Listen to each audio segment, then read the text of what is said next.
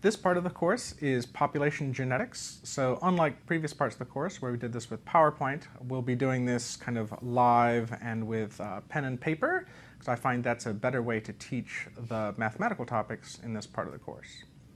So first off, we want to think about what our definition of evolution is. So earlier in the course, or if we read the book, we had descent with modification as one of our definitions, or change in the characteristics of a population over time. And if you look in your book, these definitions are listed in the appendix or in the appropriate parts of the book. A third definition, and actually the definition that you may have gotten when you took 211 or something like that, is it's the change in allele frequencies in a population over time. So all three of these definitions are used. This is the more kind of traditional ones, and then since the modern synthesis, we've actually been using this definition more. This definition is kind of incomplete though, because one of the things that this is missing is it's missing epigenetics. So epigenetics are factors that are inherited from generation to generation, from parent to offspring and even to multiple generations after that, but they're not in the DNA, they're not technically alleles, and so although the traits may change, the allele frequencies are not changing. So this definition, change in allele frequencies, which is the definition we'll be using in this part of the course, is missing epigenetics. It's also missing learned behavior. So whereas the first two definitions would have covered learned behaviors, so maybe animals that teach things to one another or cultural aspects of populations, the first two definitions include this. Our change in allele frequencies definition does not include this. And the reason I mention this is just to keep in mind that this definition, although it's the one that we're going to be using in this part of the course, it's an incomplete definition and doesn't necessarily cover every single thing. Okay, so now that we've kind of gotten our definition of evolution out of the way, we'll be focusing on this one in this part of the course. So this is population genetics. So what we'll be doing is we'll be thinking about the alleles that we've been talking about earlier in the course. So we're going to start by thinking about one locus with two alleles, which we're going to represent with capital A and with lowercase a, and capital A, lowercase a. And just to remind kind of how things work, go back to when you first learned about genetics. If you have a heterozygous individual here, mating with a heterozygous individual here, what sorts of offspring can they produce? Well, if this heterozygote makes two different types of gametes, and this heterozygote makes two different types of gametes, then the possible offspring they can produce this homozygote there, they can produce this heterozygote, this heterozygote, this homozygote. And you've seen this before. This is the Punnett Square that you've worked with before. I mean, maybe you actually even made a square out of this back when we were doing this. And the thing to think about here is if these two individuals mate and they have a large number of offspring, what are the frequencies of each of these genotypes that we would expect to see in the next generation? Well, the frequency of the capital A homozygote is 1 out of 4.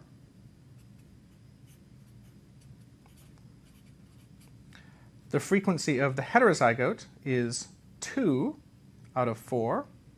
So that's a quarter plus a quarter gives us a half, which is 50%. And then the frequency of the lowercase a homozygote is also 1/4. So if we have a mating between two individuals and we're thinking about the gametes in that particular pairing and think about the frequencies of the genotypes that are produced, we use these equations to make that prediction. Now what we're going to be doing in this part of the course is we're going to be thinking about at the population level instead of kind of thinking about two individuals mating. At the population level, we'll be thinking about the frequencies of these genotypes. And when we're thinking about the frequencies of these genotypes, we're going to be using the frequencies of each of these alleles in the population to predict the frequencies of these genotypes.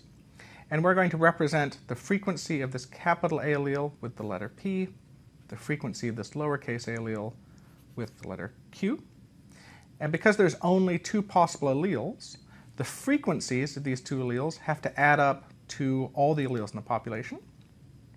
So that means this number P plus the number Q, because they're frequencies and represent percentages, they're going to add up to 1. And this is our first kind of mathematical result that we can keep in mind, that P plus Q equals 1.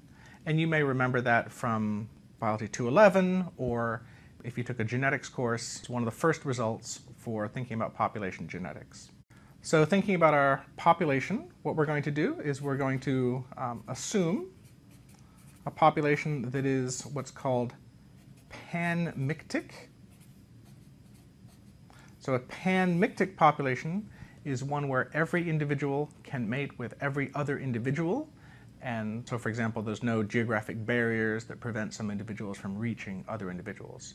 So in theory, any individual can mate with any other individual in our panmictic population. So we're going to be thinking about our alleles in this panmictic population. And we're going to be thinking about the population kind of as a big group that are mixing their alleles together. So if we're thinking about these alleles combining with these alleles, how often are we getting the resultant genotypes here? Well, it's going to depend on how common or how frequent those alleles are. And we already have a number to represent how frequent these alleles are. That's our P and our Q. Remember, these are frequencies, so they're between 0 and 1. So how often would we have this gamete combined with this gamete to make the homozygote there? It would be P proportion of the time, right? Because P out of 1 matings provide this gamete. And then P out of 1 times it'll be combined with this allele, so P squared will be the frequency of matings that are going to result in this capital A homozygote. How often is this capital A going to combine with lowercase a? Well, frequency P and then times Q. How often is this lowercase a here going to combine with a capital A there? Also P times Q. And then how often will the two lowercase a alleles combine to make those lowercase a homozygous individuals? Q times Q, which is Q squared. So if we think about the frequency of the genotypes that will be produced in this panmictic population with frequency P of capital A alleles and frequency Q of lowercase a alleles, the frequency of the capital A individuals will be P squared. The frequency of the heterozygotes will be 2PQ. And then the frequency of the lowercase a homozygotes will be Q squared. And you've also seen this before. And then if we think about it, all those genotypes, these are their frequencies, they have to also add up to 1 because there are no other genotypes in the population. That gives us the result that P squared plus 2PQ plus Q squared adds up to 1. And that's our second kind of major equation to keep track of that will allow us to do population genetics questions. So these two results can be used to do questions along the lines of the following example.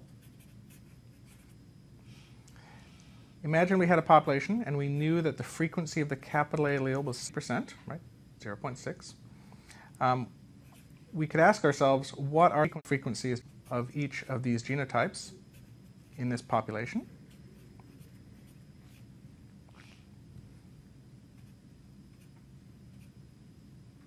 So the frequency of this capital A homozygous individual was P squared. And we know that P is 0.6. So this frequency is just going to be 0.6 squared is 0.36. So 36% of the individuals in the population we would expect to be this homozygote.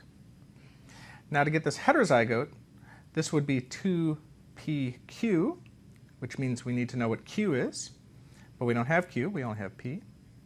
but we know that P plus Q equals 1.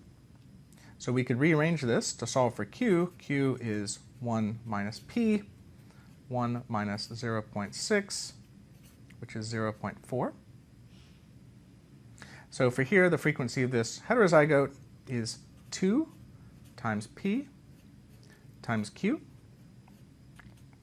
When you multiply this out, this is 0.24 times another 2, you would get 0.48. So 48% of the population are heterozygous. And then thinking about the frequency of this homozygote, that would be Q squared, which was this, 0.4 squared, 0.16. So 16% of the population are these homozygous individuals. Now we could have also solved by using this relationship here. If we know this is 36% and this is 48%, we could subtract each of them from 1, and we would also get that result of 16%. Now we can elaborate on this question by thinking about how many individuals are there of each genotype if we have a population of a given size. So let's move this up, and let's think about if we have a population of 300 individuals, how many individuals are of each of these genotypes? Well, we know the frequency here was 36%, so this would actually be 0.36 times 300 gives us 108. The frequency of this genotype, 48% times the 300 gives us 144. And then the frequency of this genotype, 16% times 300 gives us 48. So if we have an allele frequency and we have a panmictic population, we can, by using the result from here with the frequencies of each of the genotypes, we can predict the frequencies of each of the genotypes. And if we have a population size, we can then predict the number of individuals with each of those genotypes.